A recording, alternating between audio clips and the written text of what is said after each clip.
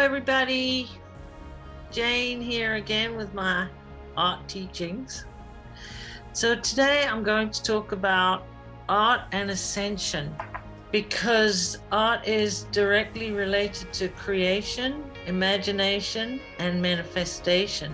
So as we move away from 3D and into 4D, we're going to be forging the destiny of our souls and Mother Earth toward 5D and beyond. And this is going to require tools to support that journey. And one of those tools is, in fact, art. And now I'm going to show you how. Because creating art from the soul facilitates a closer proximity to higher vibrations, i.e. creator source. Also, what happens when you create art is that you lose time. And when that happens, you go outside of your body and magic happens. It's just a natural thing that happens. So, and that's more evidence of connecting to source and cosmos, but I'll talk more about that later, because first I want to talk about the importance of art, because we have to learn the true purpose of art using our God-given artistic ability to leap into higher vibrational realms. So as we throw off the mantle of fear and embrace the power of love as we're creating, the negative programming regarding art falls away like a snake shedding its skin. And the heart and the mind opens up and allows our unique artistic ability to emerge from our soul as we create. And the essence of our soul is revealed. And then we visibly decode that right before our eyes as we work. So that is where original art comes from. And also art is the expression of human creative skill and imagination. And art can manifest as music, as we know, as singing, sculpture, and many other forms. But for the sake of this exercise, I'm using visual art as is the most accessible after song, but singing is invisible audio, and art is a visible, tangible element. That's why I'm using visual art. So let's go back to the negative programming of art that we need to overcome. So the most prominent negative programming attached to art, you've probably said it yourself, I can't even draw a stick figure mantra. And there's loads of examples, like, you know, the old starving artist concept. But if I'm going to speak about them all, I'm going to give them life and energy. So I'm going to stay away from that right now. But you can rest assured that every think tank on planet Earth has worked very hard for decades to keep the power of art a secret, because they know that creative people are hard to control, and let loose en masse, runaway freight train. So it's too late now for them, because the great art awakening is upon us, along with all the other great awakenings that we're experiencing now and currently embracing. But the thing about art is that it is a secret ingredient that sparks our creative neurons out of slumber, and once awoken can be applied to all aspects of life. This is why it is imperative to awaken those creative neurons through art and unfreeze the art frozen and teach art to children from a very young age, because the process of lighting up the creative neurons, I believe, is directly related to rousing our sleeping so-called junk DNA. So the truth is that most humans are born creative geniuses. I've spoken about the study that NASA has done. Not that I think NASA is anything wonderful, but they did do a study, fairly in-depth study, that said that 98% of people are born creative geniuses. And then they showed how that declines as we go through the indoctrination systems. So because we are creative geniuses, all it requires is that you know and acknowledge this in order to create a visual. So this is the point where we take that great leap of faith and reach deep into self to connect heart, hand, and soul with Creator Source. This is where we turn all incoming exterior programming devices off in order to create a channel to open our personal creative path, to allow entry from cosmos and exit the creativity from self. So you already know that you can imagine anything, but can you render it, draw it, paint it? Okay, here's the fun part. It's irrelevant because you can feel it. If you can feel it, you can express it through line, shape, color, dark and light. Even if you have never attempted to draw or paint in your life, you cannot be deterred now from experimenting, knowing what you know now. And on the other end of the spectrum, true artistic tenacity comes from being able to hold all the basic elements of art in your head at once with each stroke you make toward the desired outcome. But don't worry about that right now. With practice, you'll get there much faster if you set it as a subconscious goal while you're creating. So try not to judge your work in progress as well. For by the very fact that it is incomplete, it will not please you until it is finished. So where to go from here? Bring all the negative thought patterns to a screaming halt and say, I always knew I was an artist. I can do this. So there are a million ways to ignite inspiration if that's what you're looking for to start. Nature, poetry, music, experiences, passion, imagination, dreams, meditation, even doodles. The trick is go into a deep meditation to forage for images from the cosmos.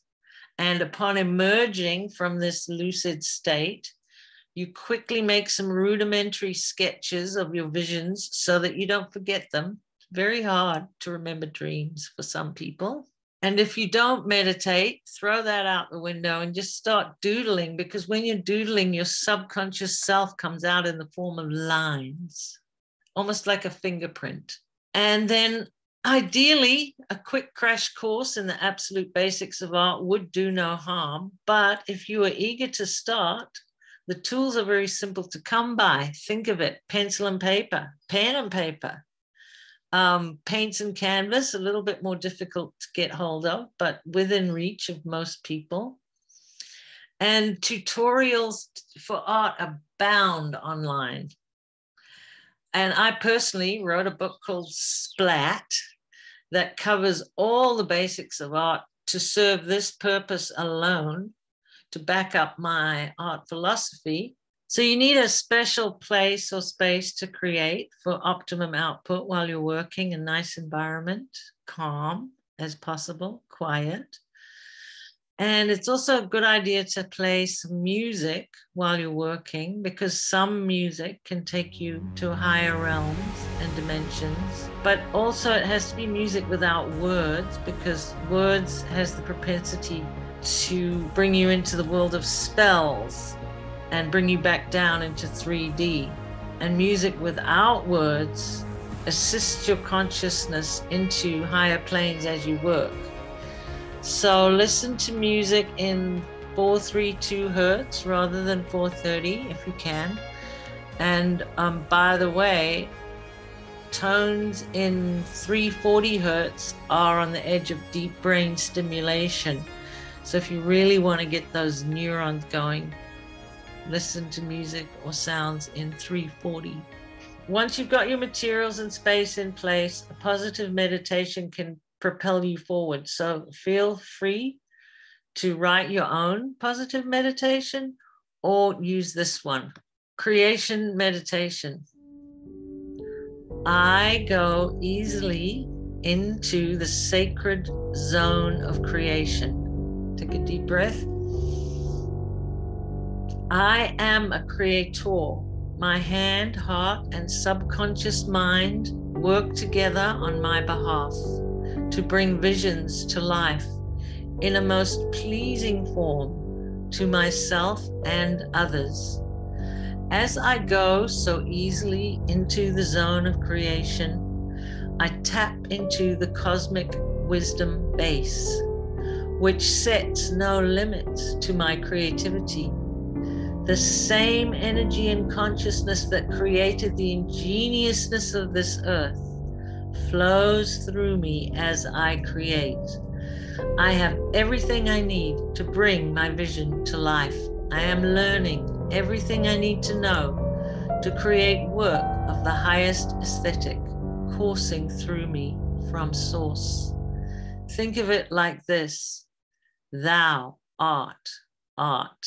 Thou art creative consciousness itself. So pray tell, how can aspects of art help me ascend? So then envisage yourself seated at the right hand of great Creator, as we are all meant to do. When we collectively embrace our creative selves, beautiful, healing, aesthetic environs begin to emerge for the enjoyment and uplifting of all. When artistically infused imaginations applying their creative neurons to a much higher standard of existence proliferate around us, we are all affected positively by these artistic contributions to the whole. Enhanced creativity applied to technological breakthroughs, such as cleansing the planet, creating clean energy, feeding the hungry, sheltering the homeless, and all the activities that are in service to others, speeds up humanity's destiny toward ascension. You've been taught that art is nowhere near this powerful, and to even think that there is a connection between art and ascension is a preposterous notion. This is exactly why we never learn the truth about the power of art. We were never taught that artistry itself is the holistic alchemy that connects all disciplines together as ether permeates everything with electromagnetic energy. Creativity is also energized by the ethers. The pulse of the multiverse flows through everything, from whence all thought comes. Also, artistry and creativity can therefore be applied to everything. In fact, you can see when it is not, and we naturally have a guttural response to ugliness and are repelled by it. And beauty has a way of seducing us and inviting us closer. Also, for too long, we've been naively seduced by synthetic and superficial material pursuits to garner feelings of fulfillment. But now we are starting to see it for the fast dying and futile distraction it really is. We see the destruction that endless commerce and gluttony wreaks upon our magnificent Tara and all sentient beings that dwell herein. The fading of Gaia's once glorious self is happening right before our eyes and can no longer go unnoticed and unattended, as we know. We know this. So as our collective consciousness raises and we introduce creative healing protocols throughout the realm, we naturally shift into this state of love and compassion, empathy, and the strength and fortitude to act on behalf of the greatest artist ever known, our Mother Earth. If you look around at healing environs using light and sound and natural backdrops in an artistically pleasing way, we're drawn to them. We're drawn to environs that mimic nature, employ natural curves, and integrate sacred geometry. Those are the most alluring because our bodies have sacred geometry and we're about 70% water. So we naturally resonate toward those elements like sacred geometry, Fibonacci scale, the golden mean. So going back to using your creative genius, which you were born with, and if you apply your creativity to your field of specialization, for example, nutrition, horticulture, science, quantum physics, and more, this world will become the Eden it was always intended to be. That is where earth and heaven are once again connected. The resonance of aesthetic beauty alone has the ability to raise the vibration of the entire earth to heights that no dark force can survive in or penetrate, actually. And ascension of the masses is far more likely to occur in an environment that echoes the majesty of the elementals, angels, and gods than it does from, say, a cold, bureaucratic, authoritarian, governmental institution. So the combination of connecting one's consciousness to the cosmos and being in a state of grace due to an aesthetically pleasing environment naturally elevates the state of humans and opens up a path to ascension. We no longer need to traverse the world looking for that quiet mountaintop away from the maddening crowds, because now we found a way to live ascension by embracing our long dormant creativity and applying it to everyday existence. The act of being creative takes us outside the box that confines us to time and slavery. It's that powerful. Speaking of time, when you're in a creative mode, as I said before, you tend to lose time, which is in fact evidence of connecting to source and cosmos. And to exist outside the parameters of time is a form of astral travel. So now you're in a state of less density with much higher perceptive abilities, because you've discarded the weight of matter that holds you down. And when you create art, you're using the three-dimensional density tools of matter, which are art materials, in order to reach, or as a vehicle to get to the higher vibratory realms. And guess what? You're traveling on a spaceship of your own making. And you bring back to earth art that is infused with higher dimensionality. So the very act of creating art is therefore one of many, actually, facilitators or paths to ascension. So what shall you draw into the world? What future would you paint? Build it and they will come, is now render it and it shall manifest. As Aquarius now bathes us in her unborn waters toward the golden age, allow Creator Source to flow through you while you ponder an ascended and glorious vision of Earth. Thank you very much for listening, and I hope you come back for more. Don't forget to comment, subscribe, and all that stuff. Okay, bye.